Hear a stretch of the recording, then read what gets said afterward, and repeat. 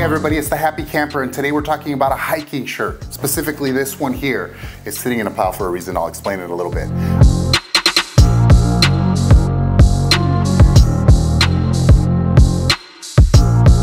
I spent a lot of time looking for a specific kind of shirt, and over time I've tried different types, different styles, different materials. Hiking's a big deal for me. It's something that I do quite regularly, and so I needed a very versatile shirt, and I think I found it. This is the Little Donkey Andy men's quick dry shirt, and it's sitting here on a pile because this is one of my checklist items. Can it just sit on a pile like this and then I can pick it up and wear it?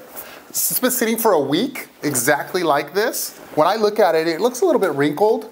But I'm not going to a public setting or anything like that. I'm just going hiking or doing some work around the house, so it's okay. So first impressions, I ordered this from Amazon. It was $39.99. It has 233 ratings, averaging out to 4 stars. So that kind of gave me a little bit of confidence to try it out. The shirt is a little bit more than I wanted to spend, although $39.99 is not bad. And so when I received it, I opened it out of the package and I thought there was 2 shirts in there. This is so thick and it has so many layers. And layers is one of the key elements to good hiking clothes. I was very impressed with the thickness. It has the ripstop design where it has a grid pattern. So if you nick the material, it won't just continue ripping until you have a big hole in it. It'll stop at the next little square. Just like any good hiking shirt, it has a ton of pockets. So, so like the vest pockets right here, there's actually 3 on each side for a total of 6 pockets, which is phenomenal. It's great for compartmentalizing equipment. You know, I might have to put some filters and I don't want them to get scratched, so I can put one in this pocket here. Got a little Velcro. I don't have as much confidence in Velcro. If I was doing some crazy hiking and climbing, and this wouldn't be one that I would trust with my wallet. But on the side here, it has a zipper pocket. That is great because you could definitely put the material there that you don't want to lose. And it zips right up and it's not going anywhere. But the third pocket, I'm not even sure if it is technically a pocket, but on the inside, it has a sewn-in space and it's pretty substantial. I could definitely store some snacks or some paperwork, a receipt, or something like that if I needed to. There's a lot of utility to these pockets. Design-wise, it's a bluish, grayish, not too light, not too dark color. And the stitching is really high quality as far as I can tell. So the pocket here, it has the stitching for the pocket, but then it also has the stitching for this other, I don't know what it is. And it just makes it look a little dorky, you know? I feel like kind of a little more nerdy, like a nerdy hiker when I wear it. Again, I'm not going into public settings where I'm interacting with people or anything like that, so that's not a huge concern. It was just like a little bit of a bummer. It has hooks here. I'm not sure what I would, oh, you're supposed to, I think, when you roll up the sleeves, you have this to hold them up or something like that maybe. As you can see, I could use this in layers. So there's already been some days here. It's the fall here in Livingston, Tennessee, as of filming. And there has been some days where it's been pretty cold. And so what I do is I wear a long sleeve shirt and then I put this shirt over. And one of the talking points was that it functions like a windbreaker. And I must say it does do a pretty good job of not letting the wind seep through, especially when you wear it with the additional layers. So I'm really happy about that. All right, let's go through some of the details of the shirt. 90% polyester, 10% spandex. It does have a little bit of stretchability. That comes in handy because when I'm hiking, sometimes I have to, you know, reach up, grab a branch, climb up, or something like that. And that stretchability really helps with that. The shirt is intended to fit a little bit loose. However, I like a snugger fit, so I got a medium even though I normally get large sizes. I am 6 foot tall, I weigh 200 pounds, and I typically have longer arms than average. Most shirts are a little short on me. So this one, for the medium size, fits great. It's not super baggy, it's a little bit loose. It gives me a little wiggle room, which is what I wanted. And the sleeve length was okay. It's a little short, but it's acceptable. I've washed it several times already. It hasn't shrunk at all.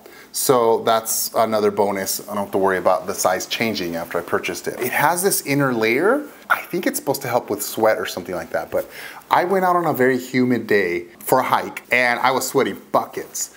And I felt like I was sitting in my sweat. So what I've been doing after that is just always wearing a cotton-based undershirt. And that helps with absorbing the sweat And then whatever sweat does get through to this does seem to dissipate and evaporate pretty quickly. So for me, that's a good combo. That's kind of like the way I like to do things. But if you just wear this shirt and you're not around a whole lot of people and you feel okay with it, you could unbutton some of the buttons on the front and let that air come through, which is pretty nice. So the shirt's versatile because I have worn this shirt at like around 40 degrees. Just put on this long sleeve shirt, put this shirt on, and I don't need a jacket. So that's a big deal when we're talking about hiking. Less to carry means that, you know, I can go all the way from hot and muggy to freezing, and I got everything I need. I got this, I got an undershirt or two, and I'm not having to carry anything bulkier. So really, really happy about that. Talk about some of the other functionality. I've been hiking through some brush. It was snagging and there was some burrs that were sticking to the shirt. On one of my more substantial snags, there's a little tiny, I won't even bother showing you guys, but there's a little bit of the material that started to come undone. But the ripstop's doing its job, didn't turn into a hole, and it's not turning into a bigger and bigger hole over time either, even after washing it several times. So the durability is pretty good.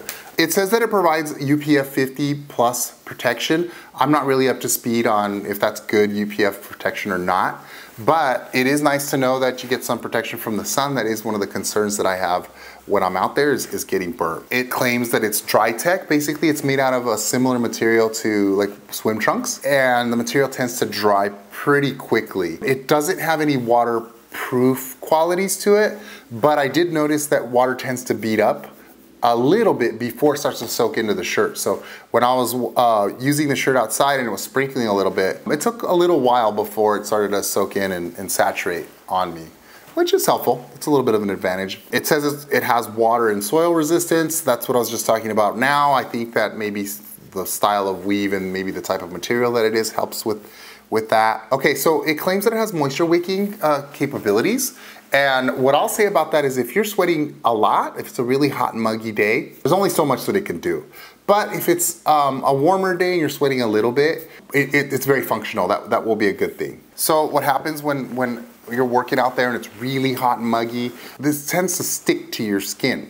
And then you're trying to pull it off and take off the shirt, right? Like this shirt right here would be a nightmare if I had been sweating and really hot. So with the buttons, I can unbutton it and take it off procedurally, which is a substantial advantage. So I have been looking for a shirt that can do it all. And honestly, I can wear this shirt when it's freezing cold. I can wear this shirt when it's super hot. I can wear this shirt when it's muggy. It's got buttons so that I can unbutton it if I get too hot.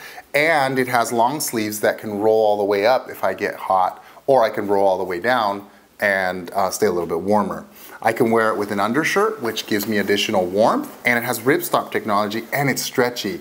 This shirt really is the closest I've gotten to a hiking shirt that can do it all. It's not super heavy, it is really thick, really high quality, the stitching is really good. I'm definitely gonna be buying more shirts like this. It fits the bill for me. Probably the only thing I don't like about it, and this is purely subjective, is the styling of it and how it has extra stitching around where the pockets would be. That is probably to make it more durable, but it just makes it look like like a nerdy shirt or like an old guy shirt. And I'm 42 years old, so I'm kind of an old guy, but not my style. I would say it that way. But other than that, everything else is great about this shirt. $39.99 is a bit steep, so I won't be buying 10 of these shirts, but I'll certainly buy one or two more to keep on hand. A few other things to mention about the shirt. When I first received it, it was very stiff, but after wearing it for a while, washing it a few times, it has gotten very smooth and fluid. So that's just the nature of the material, I guess. Okay, my final thoughts on this shirt. The name's a little bit weird. Little Donkey Andy, I have no idea where that's coming from. There must be a backstory for that. But it's been something that I remember. I mean, at least in my mind, I say, hey, it's the donkey shirt. And so if I need to search on Amazon, I'm more likely to find it. So that's a pretty good marketing tactic. $39.99 is a little bit higher than I like to pay for a shirt, but for a shirt as versatile as this, it is totally worth it. If it sits on a pile for too long, it does get a little bit wrinkled, but most of you probably aren't like me. I just throw all my clean clothes in a pile in the corner of the room. So the styling is a little dorky looking, but I'm not going to any public settings when I'm wearing this shirt, so the wrinkliness and the a little bit of dorkiness when I'm out there doesn't matter. Now let's talk about the good stuff. It's stretchy, so it gives me plenty of mobility. It has buttons, so if I get too hot, it's easy to remove the shirt, or I could even remove it while I'm hiking and get some air through the front side. I can roll up the sleeves, I can roll down the sleeves, it windbreaks pretty well, and it has a little bit of waterproofness, but it's also like the material of swim trunks, so it dries pretty quickly. It's a thick, well-made shirt. The stitching's pretty high quality, and it has tons of pockets. It has 3 pockets on this side and 3 pockets on this side. Velcro flap, zipper, and then it has an inner pocket that, I mean, I don't know if it's really a pocket or not, but it certainly functions as a pocket as well. It has ripstop technology, so they sew a grid pattern on the material, and if you get a hole in it, it's much less likely to continue to rip and become a bigger and bigger hole. When I've been hiking with it, I've snagged it a few times, but it hasn't turned into a big hole. The stickers that stick to it come right off, and it hasn't created a bigger issue.